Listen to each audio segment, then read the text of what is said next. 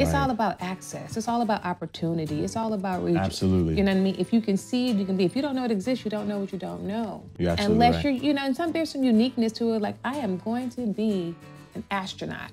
I don't know a astronaut, I haven't seen myself, but it just goes back to the idea of just access, opportunity, resources. If someone gives you a glimpse into it, oh yeah, the whole world opens up. I was just told to be a certain way. Yeah. But now I'm in my 20s, I'm in my 30s, sometimes 40s, to figure it out and kind of go, am I going against nature or am I going against nurture? Ooh. Yeah. Hey, this is Chaz, and welcome to my world from my living room. Today, we're going to talk to Ma'at Zachary. We're going to talk about how she's changing narratives for the better in the Black community, her earlier years building cars in Detroit, and how she's building her media empire. So, sit back, relax, and welcome to my world from my living room. So, today, oh my God, you guys have no idea what it took to get this amazing woman here in my living room. This is amazing. My good friend, Ma'at Zachary. What is up, girl? What's cracking? As we say in Detroit, what up, though? Right, what up, though? What up, though? So let's get into this. Let's. So, Ma'at, you know, coming from Detroit, obviously we're talking about the Motor City thing. Mm-hmm. Also, I met you through Wendell. Yes. Yes. Wendell Jones, who is a guru of sorts and a friend to many, but very selective and all the things, 100. Introduced me to this amazing woman because he was like, you need to meet Ma'at. You need to meet Ma'at because y'all are crazily similar in your creative pursuits as it relates to like, oh, you performed? Oh, she did too. Oh, you did this? Oh, she did too. She created a vector? So is she. It's like, oh my God, okay. So introduce me to Ma'at. And we had such a short, we had a small, brief encounter, but it was like so intense. It was like we're both showing each other our like things, you know what I mean? And I love that because I'm like, it's great to see a woman in this space and just killing it on so many levels. Yeah. We were fast friends. Yeah. You know what I mean? I think so. Fast friends, you know, I think it's, so I'm not one to get out a lot. I know. And we're working on that. We're working on that. So when I get out, I want to get out with a purpose. I understand. You know what I mean? And it understand. needs to, you know, it just needs to have the right mix. Right. You know? Of course. And so that was the thing when we met. I was like, oh, these are my people. Right. Oh, okay, we in here. Right. Hi. How are you? Yes, yeah. I see you. And then I ain't see you for a long time after that. That's true. Right back in. Right back in. But during that time, I mean, obviously I'm checking you out a little bit more because, you know, you meet someone, you know, for face value and you're like, okay, I got all the things, but your mind is so preoccupied by being present in that moment. You're not doing any sort of like, oh, well, who is she? Or who is he? Or, you know, how that whole thing works. But I think, you know, me understanding the power that you wield in your life and in the space of your expertise, which is storytelling. Storytelling. Which is definitely, I like to say it was one of mine as well. As a photographer, as a singer-songwriter, as I used to dance too. You used to dance. I used to dance. And choreograph some big productions and travel worldwide. And I'm like, that sounds eerily familiar. But it's great to meet you in that space because it gives me hope that it's not doing too much. I don't think so. No, I don't think it's doing too much in the things that we did and how we got there and finding self. I think it's just a unique journey. And I think that we have so many gifts, desires, dreams, right, to pursue. And I think like in my journey, it was from youth. I always knew that creativity and creative was my thing. I always wanted to be a star. You know what I mean? I wanted to dance. I wanted to Debbie Allen. I wanted to be on Fame. I wanted to be on Star Search. I wanted to go to the school with Leroy and them. Yes. Oh Please, my God. like that was it. Yeah. I love Felicia Rashad on the Cosby Show. I love The Wiz, you know, just Michael Jackson. Like, we had an era so rich in quality arts and music and coming up in that space that you saw yourself there. Right. I saw myself there, but I knew here that it was a thing that I could do and I wanted to do. And I just think it would be not right not to pursue it, not to go after, or not to be honest, not to listen to your heart. Right. And that was my heart, you know what I mean, speaking. And I think everyone, especially, we know who we are when we're young. Right. We just get told we're somebody different. Right. Because I think in the world. Absolutely. Too. I mean, I think that's just, it's one of those things you always fight yourself. You fight what you've always known when you know better. So I say that from a place of, we have our family and our parents that kind of raise us and rear us in the way that they feel we should go, right? But then when we leave the confines and the safety of home, we get to a place where we're like, wait, I'm nothing like that. I was just told to be a certain way. Yeah. But now I'm in my 20s, I'm in my 30s, sometimes 40s, to figure it out and kind of go, am I going against nature or am I going against nurture? Ooh. Yeah. I'm like, because we get in our heads, right? Because we're like, if you've always known it and it's always been something to where you feel like that's your calling, but then something else comes in the way, you're like, wait, but I kind of like that. Because we're multifaceted. Is it wrong to like that too? Now we're in social media where, you know, we got all these colloquialisms. Oh, you're doing too much. Oh, you're doing that. And you have all these different, what I call chicken and the eagle, sort of, where the chickens are looking up in the air like, oh, you can't fly. You know, but then you're like, little do they know, you roll down from an eagle's nest and rolled into a chicken coop. And like, you look like you're amongst them, but you're not of them, right? Yes. So then you look up, you're like, I want to fly. You're like, wait, you're one of us? You can't fly? But now we have that same thing going on right now. If you do too much, you almost get stared into mediocrity. So let's talk about too much. What do we mean by doing too much?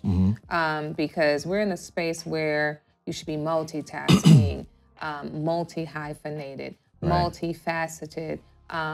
You should go and be on the grind and all these different things. And, you know, if you're not out here with I can't even remember one of the colloquialisms about, you know, grind hard, hustle hard, out here. Hustle harder, all of those things. Right. What's too much as it relates to like what you're doing in your life day to day versus too much just being too big because you have so many facets that you can actually activate and actuate on. So which one are we saying?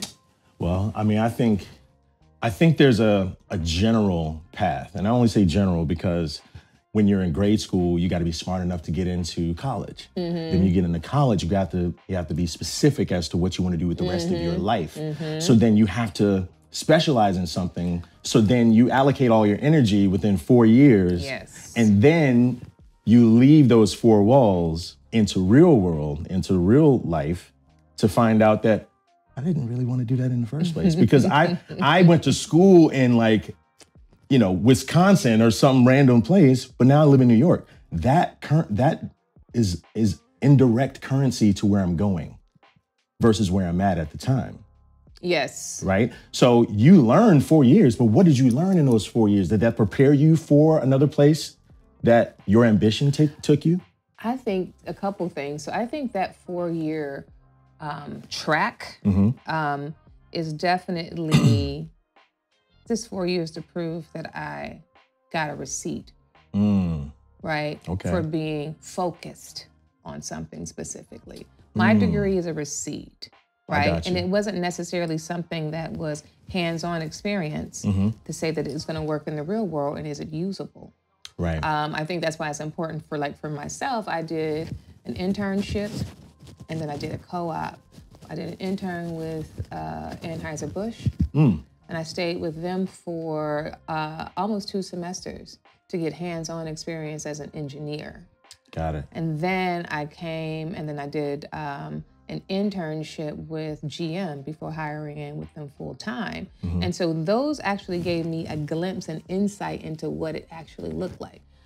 Depending on what university you go to and how the university is set up, I find that, are you making me an employee or an employer? And most of our schools make us employees, not the employer. And so now we didn't learn about business from a perspective of being the owner. You learn from being a subordinate. To being a, yes. Interesting. Exactly. And that's a key difference, I think, just looking at how we, certain universities, certain Ivy Leagues, certain HBCUs, just period across the board, when you really look at what are they really training, because it's one thing to learn a specialization. Mine was engineering. I was a mechanical engineer, came out, built cars, did all those things. As a mechanical engineer, I went in first as an aerospace engineer and shifted to mechanical. Just thinking about like, what did the future look like for me in the workforce when I came out? And I was like, oh, hold on. That's a little bit, let me go on over here where I have a little bit more ways to spread, you know what I mean? And so that's why I shifted. But I've learned now, even thinking about people who like dropped out of college and have not become, you know, millionaires, billionaires and things like that. Minus the millionaire me. And I'm specific not to say names, right? But just the concept of it is that they have an opportunity to look at it from an entrepreneur's eye or just follow that dream, right? And go after it versus the opposite, you know what I mean? So I think it's just about, in that specialization, we're taught to do that versus taught to listen to the brain. Right. Yeah. And go after that. And it really depends on the culture in which you come up. That's true. Because I think our culture is like, they taught us what they knew. Right. And, you know, they did the best that they could with the information that we knew. It's all about access. It's all about opportunity. It's all about reach. Absolutely. You know what I mean? If you can see it, you can be. If you don't know it exists, you don't know what you don't know. Yeah, you're absolutely Unless you're, you know, and there's some uniqueness to it. Like, I am going to be an astronaut. Right. I don't know a astronaut, I haven't seen myself, but it just goes back to the idea of just access, opportunity, resources. If someone gives you a glimpse into it, oh yeah, the whole world opens up. Well, you know, I think that's almost an animalistic, you know, mindset. And I say that from the standpoint, I just got a new little kitty. His name is Echo. And what's interesting. Great name. Yeah. My wife named him. I will not take credit for that. But okay. I love Echo. But I only reference that because I think, for example, the bathroom, we're kind of making some no zone sort of places. Yeah. His curiosity of things that he's not supposed to do reigns true a lot more than the things that is free and open, right? So you talk about that access. If I close the bathroom door and he knows what he's already seen inside, his interest is a lot more because now he's looking at that door waiting for it to open because he sees something that may not have necessarily been for him, but his curiosity is piqued to the nth degree because he's like, I want to experience that again. It's like us having that access to various things that were historically told that was white. And then one day we see someone else doing it. We see someone like, Jesse Owens. We see someone in a white dominated thing. And then it's like, once you open that door, then you're gonna start letting us all in. And when that happens, we change the whole paradigm. Absolutely. I'm looking at the NFL right now. I don't know if you're into sports, but anyway, NFL right now. How about those Lions though? Oh, Detroit, my city. How about those Lions? So, how about that? But look, but you know what's crazy? Just to think back in my day, when I was watching Doug Williams win the Super Bowl for the Washington Redskins, right? That was Pandora's box open, but he was also an anomaly. So now I'm looking at the NFL today. For so many years, it's been Tom Brady, Peyton Manning, John Elway.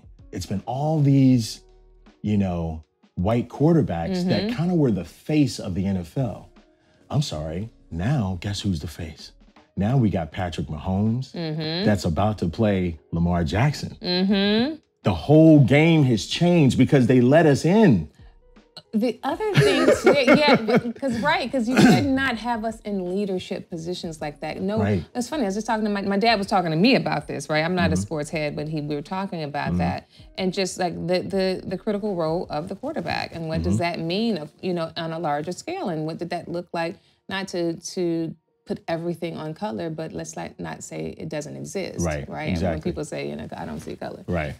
Stop it. And so to that point, like, who wanted to then have to follow leadership, right? Because this is a leadership conversation. That quarterback is the leader. You have to take direction, right? Suggestions, right? Orders. Who wants to do that? And that's bigger than just the game, but it's also built in the game. So when you say that, that's why we don't let it in. But also to go back to just giving someone a glimpse, like Echo. Right? I want it again, or I can do it, or it's possible. So you're not placing limits. Sure. Or you're not designing systemically to make sure that you can't get in. Right. And I've seen that in so many other places. I've seen it in so many other places. So tell me about that. So you being a creative director, you worked on numerous commercials, films, a lot of content. When you found yourself in this content space, where did you feel that maybe you were pushing the envelope and actually going to a place where you're like, it feels a little risky, but you know what? I'm going to be passionate about this and really push forward. And did it make an impact? And if it did, how'd you celebrate that? I know there was a lot to unpack there. My bad. I actually have an answer I want to say, but I'm going to say it. I think when we're talking about access to getting in the door, I think that I did a lot of execution in the earlier parts of my career, and that development was the thing that was held back. Couldn't get let into development. Got it. Because that's where decisions are made, ideas are created, stories are told, seats at the table, as we say. Right? And those points of view or perspectives are then considered. But also a lot of control and a lot of impact is made there. And then it was like, once I got into development, finally, it was like looking and pulling back the door on the whiz. Like, shit. Oh. Is that you? You know what I mean? Remember, what was it? When Richard Pryor and he got exposed, when you get back there, you're like, this is what it is? Right. Oh, gotcha. You know what I mean? There's some great opportunities, and there's some great aspects in development, and in everything. You learn the business, you learn the lexicon, the language. Sure. And then how the business runs. And then once you see it, you go, oh, like you just said, the Jesse Owens of it, once we get in, that type of thing. So that's the first thing that comes to mind as it relates to me seeing it in this particular industry. I've experienced it in the many industries that I've been in. And then you asked me, when did I push the envelope on a concept or something? And really brought it to life, and maybe, it succeeded maybe far beyond what you may have thought it would. I don't know. Or if it did, where'd y'all go to eat afterwards? Like, I mean, right. I got, I have a few of them, but one that comes to mind is, I love that smile, by the way. Smile is incredible. Thank you. There was a concept that when I first started in advertising and in developing and creating ideas, I was very timid. Right? Because there's a lot to learn and to understand how to take your idea and then be able to pitch it effectively. And you get one time to pitch, and then having all of the elements that make up your pitch and your story, especially in advertising, that everyone's agenda is considered. Right. And that you're able to take your idea, conceive it, and get it to paper where it's understandable, right? And then did you take all of the other pieces that drive this piece to distribution? That's the business element of it. So there's a lot to learn. So I was very timid on that, and I would pitch up ideas. And I remember pitching up one of my first ideas, and there is an art to storytelling, right? There's an art to being able to create win-wins, right? In the story for you as a storyteller. Are you ultimately designing for the end user And then have you considered the other folks that has Right. come in this story? So I remember pitching up something, and I'm always for the underdog, right? So Right. let's just say this piece was called The Underdog. Okay. And the idea went over, and then someone saw it, and they liked it. When we pitched it, they liked it. I was very timid when I pitched it. Actually, I let somebody else pitch it, Oh.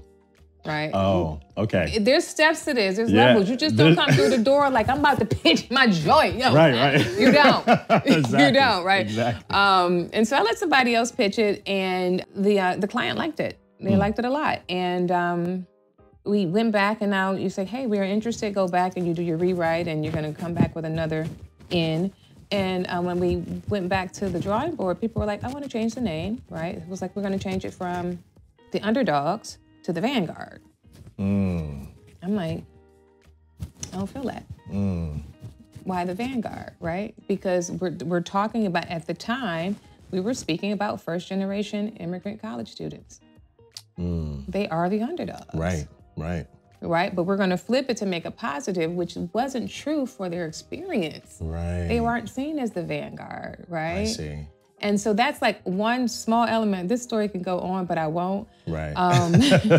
But that was like one element of it, right? And then so we ended up switching it to the Vanguard, pitching it, and it just kind of, the idea got away from me. Wow. So many people got into, and the idea just kind of, morphed into something different, which wasn't where I started.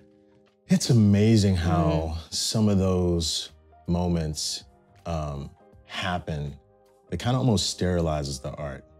So coming from my vantage point, I was a part of a show that ended up going to, I want to say a black box theater, that it was actually being shopped. You understand that concept, where shows being shopped. It was a concept, right? It was a concept show, but it was really, really, I mean, they were looking to have this win Tonys and go on Broadway and the whole 9 yards. And the whole idea was that the show, I don't want to say too much because somebody may steal it I out know, there. this is so funny It's having crazy. this conversation, because I'm like self-editing, like, ooh, I know, you're right. someone see they're gonna know exactly like, what I'm The bottom line was that it was a show about addiction. And it had a very unique vantage point and a very unique way of spelling that out through the course of the show. And we did this thing, and it was emotional. Everybody was crying. People in the audience, they were crying. It was like, oh my God, this thing is gonna work, because it just brought you on a roller coaster. And it was so interesting. This was live theater? It was live theater. And I was an actor, and I played 4 different roles. Come on now. Yeah, and that was really fun. And it was like, okay, I'm not a Broadway person, but I feel all these different emotions, and I feel all these different things at various times in my life. So it kind of made sense, right? And so, long story short, the producers got together, and the original concept, the original creator came in with this beautiful, well thought out plan. And then you had all the producers get their hands in it. Everybody takes a bite out of it. Almost like a piranha to, like, something in the water, where everybody just kind of takes a bite out of it until there's nothing left. And see, so that's the thing now, like for me in the storytelling, it is what's authentic, what resonates with your particular audience, and who are you talking to? So who is the work for? Right. And that is like the main key, and I think it's always like the North Star. Who am I talking to? Right. Because we all can be feeling really good in the development space on this, and you get to the audience and it doesn't land. Why? Because it wasn't authentic, it didn't resonate with them, and you didn't consider them. Right. Right? Right. And at the end of the day, what started off as a good idea ended up being a bad one. Right. Right? It's same thing with the idea with the note I just gave earlier about the story. Sure. And so guess what? I just relinquished it, and they're not piranhas, because I love these people so. But they did their thing, and the idea was no longer what I wanted, what it was. And so I went back and just pitched another idea behind it. Now here's the note. Again, I didn't pitch it. Right. Right? I just gave it up and pitched, even to the point when I said, hey guys, let's just throw this last idea in there. And they were like, we're gonna pitch it. They're probably not gonna buy it. Literally said it. They're probably not gonna buy it, but we're gonna pitch it anyway. And so they pitched it. They pitched the new Vanguard, and they pitched the idea. And it was like, when it went in the door, it was like, oh, they're probably not gonna buy it. I was like, word? That's the energy we putting out it? Okay, cool, all righty. Wow, wow. At the end of the day, it ends up being the thing that they bought. Yeah, that's and it amazing. ends up being the piece with Regina King in it. Oh, wow. It's that That's piece. amazing. And it ends up being called the first generation immigrant students to go to college. The simple name is called the first. That's beautiful. I just wanted to take this moment to thank each and every one of you all for joining me right here in my living room. I know it's a different format than your typical podcast, but this is something that felt really natural and organic for me to be able to share my most authentic self with you. The people who I've invited to my home are people that allow me to think a little bit differently, and they also inspire me. And I hope they do for you as well. So if you would, hit the subscribe button, leave me a comment and a question. Till then, let's continue this conversation. Regina King, yo, that is crazy.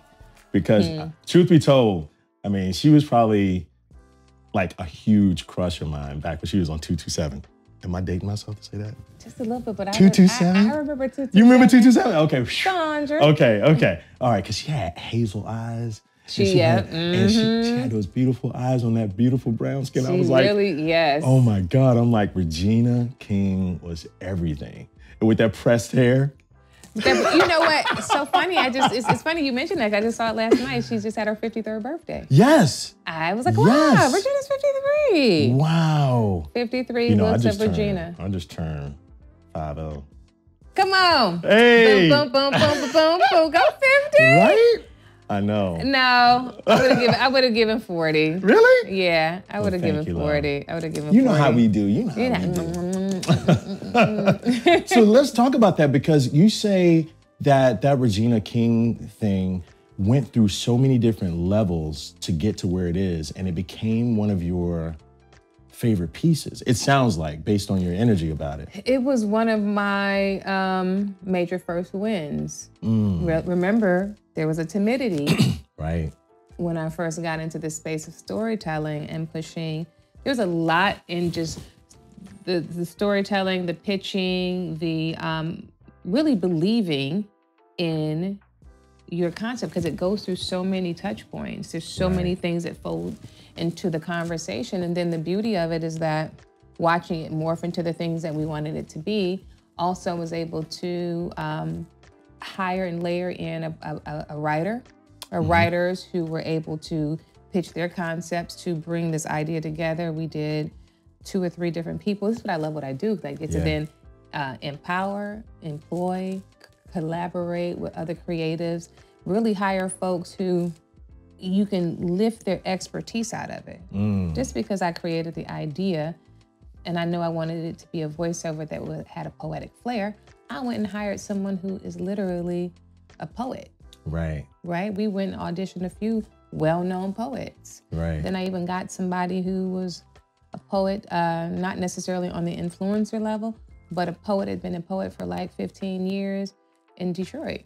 And then we had a voice of so this is the beauty, right? I had the voice, the perspective of a male, a perspective of a female, right? And then we did it, and then we did a mashup of it to make sure that the brand was aligned with it, right? And it was like matchmaking, creative matchmaking, and being like a Cupid to the point. And we were able to match it up, and then give it to Regina and say, Regina, how do you feel about it? Right. And then Regina read it, and then she says, this means a lot to me. Wow. Yeah. As a mother, you know what I mean? And so she loved it and took a liking to it because what it was about, right? And I'm just thinking about it later. I look at so many things. There's things that I've shot and those people aren't on the planet anymore. Wow. And they were really like cultural moments of realness. And that's the thing about bringing my heart to the work, to the storytelling. Right. Because I'm fortunate enough to be a voice of the culture. Yeah. I write for me. Sure. I am the audience just like everybody else. And I'm just thinking about that, and that just hit me like, wow.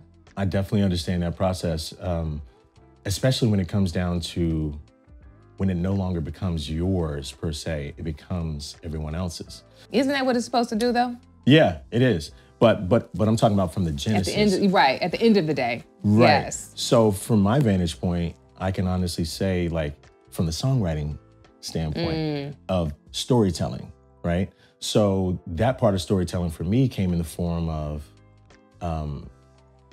I had this great song concept, right? And I have the melody. I can sing the melody, and it feels good to my soul, feels good to my bones, right? And I'm like, oh, this is good, but I don't play any instruments. So I can sing the melody, right?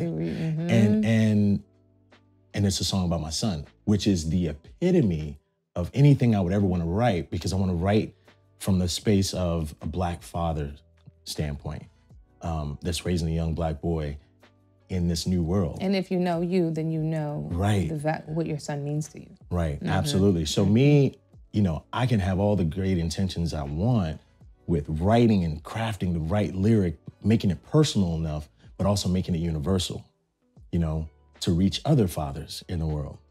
And so for me, when I wrote this song, I'm like, it's a great concept, it's a great song, but I needed to find those other people to help bring it to life musically. The right piano player, the right guitarist, the right percussionist, the right thing that had the right people that brought all those elements to life, where it still gave me the authentic feel of where it came from here. I needed to have that throughout the whole life of its process. Yeah, exactly. Right? So then in turn, then I created a video concept and a treatment. And I did all this stuff during COVID. Nice. And so you're being productive. Being productive, right? And so, you know, that meant a lot to me, because I knew that it took more than me to bring it to life. Because I may have had the idea, and yeah, great song. It's about a father and son. Oh, that's cute. Great, you know, but I don't want it to just be cute. I want it to be impactful. Facts. And creativity is a team sport. Right. That's why we say the word now. You hear it a lot about collaboration, but we literally are just, as human beings, we need each other. We feed off of each other. We connect that way. And people's expertise, superpowers, if I'm just being very, very business level in the context of it, but just as beings, you know what I mean? That's what we do every day. That's what that is. That's what that thing was when we met. We were fast friends. You know? It's the vibe. Yeah. And we can't discount that, but you also can't discount the baby in creativity. Right. Right. Yeah, absolutely. And that relationship, that relational need. Everyone, I need you to. You hear me? Yeah. Trap jam, like jazz. Right. Come on. Right. Come on, play that music. All right. Oh, wait, keep going. You know what I mean? Right. It's that. So tell me, you know, so me coming from Nashville and you coming from Detroit, now we're both here in New York, right? Now, New York is a different beast, because for me, for the longest time, whether it be because I didn't trust anybody, whether because I felt I was better at doing it myself, whether it be all these other factors, I've done 90% of everything I've ever created on my own. So I'm coming to New York where everybody's on their grind, right? So how is it for you trying to get someone else to honor and or buy into your dream, knowing that they have one themselves? Because everybody's on their own thing. To have someone come in on your thing, somebody's got to give up something somewhere, whether it be ego, whether it be work, whether it be, you know, their expertise, their knowledge. There's an exchange there. How do you feel your journey has been like in New York with that in mind? Yeah, right. New York is a different animal. It is a highly competitive city. It's also about friends and who you know in my network, and then no new friends after that, right? So it's very cliquish in that I have my crew. We have, in some way, shape, or form, have an unwritten understanding that I'm going to support you and you're going to support me. I saw that the most clearest at NYU in their film school. I was doing some work there and I spoke there, and was also hiring at the time. I was casting This is when I was an actor, right? And Right. I was casting for films when I was shooting before I got into this other part of the business. And I noticed how they worked together as a team. And they all wanted to be a director or a writer or something, but they had to work on projects together. And then from school, then they left and then became that same crew when they got out in the real world Right. and started shooting each other's work Right. creatively. So Right. one would, I'm gonna DP this, I'm gonna PA this, I'm gonna line produce that, I'm gonna bring my lights from this, I'm gonna pull this over. And I saw that unity that when I first got here, unless you were literally accepted into somebody's friend group, you really weren't getting that type of love and support. Yeah. And that was something that made the journey really hard. Right. B, like it's probably had a lot to do with how I'm still in the house a lot, way before the pandemic. Right. Because you really had to be one who knew somebody and be in the know. And I think much like you, moved here. I didn't know a soul when I moved here. Not nobody. Yeah. I picked up and came to this big old city Right. and said that I was going to take it by storm, you know. Yeah. And it let me know what it was. And to this day, I've gotten so many compliments at this point. I think the best compliment I ever got was from my father, maybe about 4 years ago, who was completely against New York, just on the history of who they are as a municipal city with police and firemen, how they Right. handle folks, you know, he'll take you through the ringer. Sure. And he's like, you did it. Yeah. You still there. You managed to really be successful there. Yeah. And that was such a tender compliment from him that most people I know who came here are gone. Even folks be like, you still there? Right. Oh, I don't know how you did that. You know, you still there? it's such a thing, right? Because, you know, I could speak to that from the standpoint of, you know, my mother, right? Which actually I have a podcast that she's on this very couch as well, that I'm excited about, where she wanted me to come home and get that good, safe government job. That's right. And to make sure you was she okay. saw me, she made sure I was okay. But then also she, you know, once she saw my first commercial, once she saw all these different things from her living room, okay? And so she's seeing different things and she's seeing, you know, my excitement and my joy. And then she's seeing, you know, we have a son and we be a great dad. It's like, we're in a space right now where we seek validation on some level, whether we want to or, you know, or not. And so all the time. and social media and everything, but nothing beats that attention, that compliment, that like, that comment from our family. And for you to say your father, period. That's a beautiful thing, because when I say my mom, it's because there was minus father. So for me to say, to have my mom say, well done, and for me Well to done, sit son. here and embrace a beautiful conversation as a new 50-year-old, talking to my mom on my couch in my living room, that is a beautiful moment. So I can only imagine how it was for your dad to give you that well done. That well done, thing. yeah. I think because we all, at the end of the day, everyone says what they want, but we always want to make our parents proud. Yeah. If you have them both, whomever it is, you want to make them proud. And especially when you do like a drastic move, specifically like to New York or LA, you want to prove that you can make it to yourself and to them. And Absolutely. it was a rough road. They were like, at any point in time, you know, you can leave. Right. And yeah. You know, and I stuck it out. And for me, I think that song about if you can make it in New York, you can make it anywhere. Really? It's facts. It is fact on fact on fact. And for me, like, for my idea of making it in New York after being here for so long was making it in New York meant that I have two homes. I have a home in the city and I have a home upstate. Gotcha. And both of those homes, if they both don't have a car, at least I have two dwellings, because that is what it seems to be really be established in New York. Right. You know, as a married or a single, you have a getaway. Right. You come to New York and live that New York lifestyle, which everyone comes and say, ooh, I don't know how y'all do it here. Right. When I tell people that New York minute is real, it is real. Yeah. But then soon as we all know when the holiday comes or the weekends or long summers, you know, everyone's out. Yeah.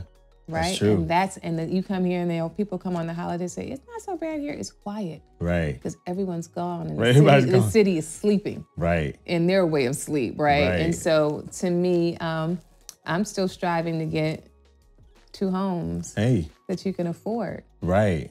In New York. You're right about that. Yeah, I mean, I mean, it was a similar path for me when I was in Nashville, and I was, cutting my teeth in adulthood and everything, and people were looking at me like, Chaz, what are you doing here? Whether it be some of my haters and or competition, in Tennessee? In Nashville, yeah. Mm-hmm. Everybody's like, what are you still doing here, man? You're bigger than the city. You're sandbagging. Like, it's that whole thing. It's like, because I'm the cool black dude on the scene, right? Yeah. And I'm in all the different places, right? So I have people wishing me well that I should be somewhere else, and then I have some that aren't wishing me well. They just want me to get out of here. So we can make room for them. You taking up space, bruh. So then then I have some of those people that have well wished me for this long. I'm kind of living their dream because they may have come here or Los Angeles. And they're back in 6 months. That's it. That's That's true. Yeah. That's exactly right. And so here I am. They see me living my life on social media. It's like, he's got a son. He's married. He lives in a great apartment. He's living this great life. He's living his dream. Yes. And so I'm on people's prayers, man. Yes. I'm on the wings of a lot of people's prayers, and I feel the weight of that responsibility far beyond my mom. But people who are friends of mine, people who saw me at a certain space in my life, now they're seeing me live my life in a space where they're like, he hasn't changed, but he's gotten better.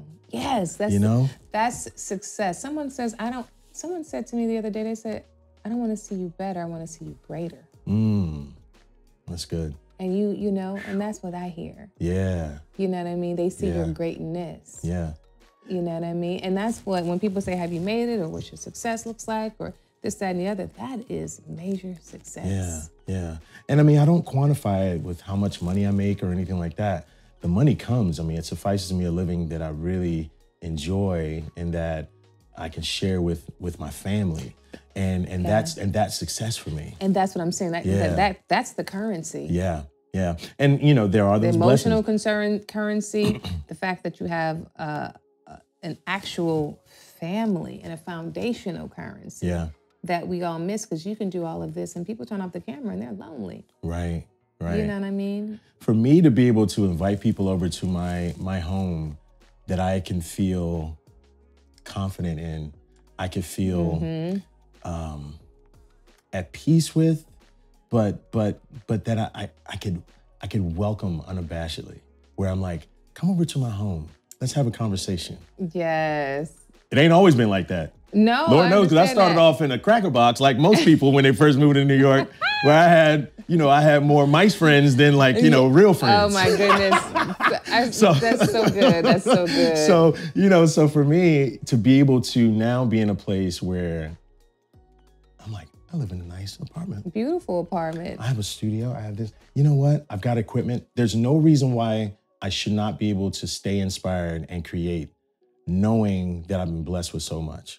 And so for me to have 2 cameras, lighting, a yellow couch, which I've coveted since I wanted natural lighting with a view. Natural light with a view. I know. Without another wall right here, you get natural light. That's right. This is a come up. That's currency. It's a come up. That's a come up. But oh my God, this has been amazing because we share so much in common, and I feel bad that we don't spend so much more time together, and I really want to commit to do that. Let's do it this year.